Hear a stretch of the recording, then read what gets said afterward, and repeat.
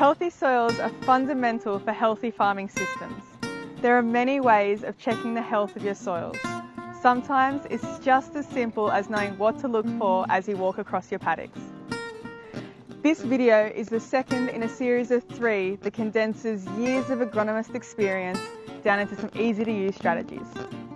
The first video looked at what you can tell from a rapid glance at a paddock, things like the colour, patches, or variable plant growth across the paddock. In this video, we will look a bit closer at what plants are growing in the paddock and what they can tell us about the likely soil conditions. We will take a look at common symptoms in subclover and weed species that can indicate different nutrient levels and soil conditions. A lot of pasture observations are best made in late winter to early spring, when plants have started growing again but are not yet reproductive. If you notice the pasture is predominantly grass with little or no legume species, it could signify a few things. 1. It could indicate a deficiency in phosphorus and or molybdenum.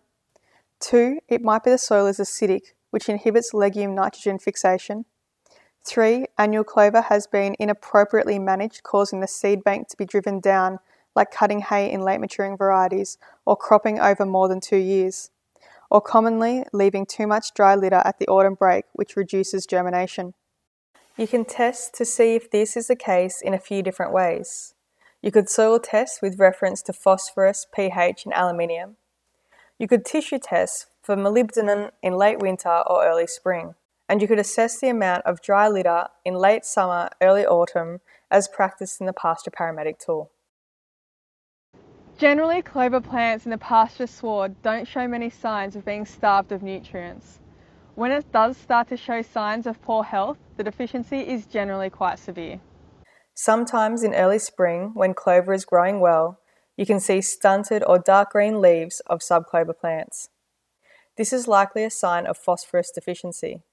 As a rule of thumb, some clover leaves should be about the size of a 20-cent piece. Another common issue you might see in subclover is bronzing around the leaf margins, which develops into pale grey spots. This is likely a sign of potassium deficiency. It can be easy to confuse these symptoms with red-legged earth mite damage. The trick is to check where on the leaves damage occurs. Potassium deficiency markings will be seen on the margins, while red-legged earth mite damage will be across the whole leaf. If clover is exhibiting symptoms that may indicate a phosphorus or potassium deficiency, you should consider testing to confirm your observations. This can either be done with a soil test or using fertiliser strips. See the information section below for a fact sheet on fertiliser test strips. A third common issue for subclover is stunted plants that are a pale green in colour. This could be a sign of soil acidity, which is associated with high soil aluminium.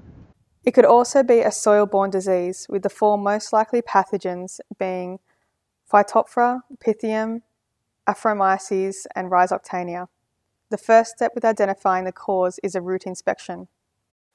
If the roots are stunted and have less fine roots, it is more likely to be hostile soil conditions, in which case you can take a soil test with reference to pH and aluminium, or put out a lime test strip. Just note that lime responses are generally not seen in the first year, especially if the lime has not been incorporated. If, on the other hand, the symptoms are caused by disease, plant roots are more likely to be yellow in colour and have reduced or pruned branches. If this is the case, you could take a predictor B test to identify the pathogen present. You could also put out a test strip of foliar fungicides such as phosphoric acid. Throughout the growing season, you might notice increased growth and high fertility indicator weeds growing on stock camps.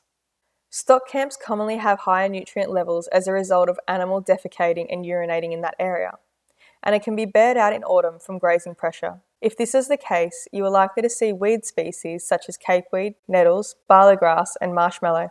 These species particularly favour high nitrogen levels, so their presence can imply high soil nitrogen. Barleygrass can also indicate high levels of phosphorus in the soil. A really simple way of testing to see if there are nutrients being concentrated around the stock camps is to compare the leaf blade size of grass from the camp with the same grass species elsewhere in the paddock. On the flip side, if your paddock has low fertility, you are more likely to see weeds such as flatweed, sweet vernal grass, bentgrass, foggrass, onion grass, and sorrel during the growing season. General low fertility can be indicated by the presence of bent grass and fog grass. These can be signs of low levels of especially nitrogen and also phosphorus, potassium, sulfur, and soil acidity. Low soil nitrogen can be indicated by the presence of silvergrass.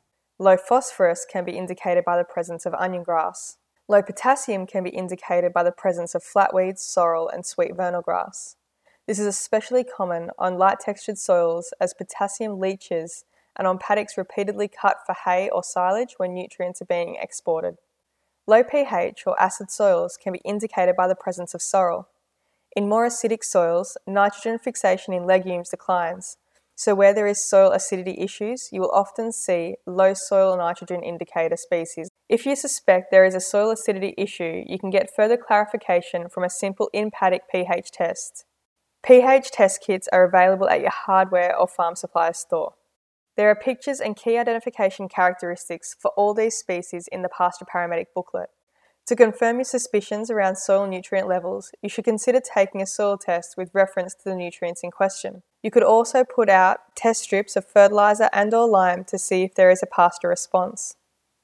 We hope this video has helped you understand what different pasture species and symptoms might be indicating about your soil health. Don't forget that if you need a refresher on pasture identification, please refer to the Pasture Paramedic Manual or check out the link in the information section below.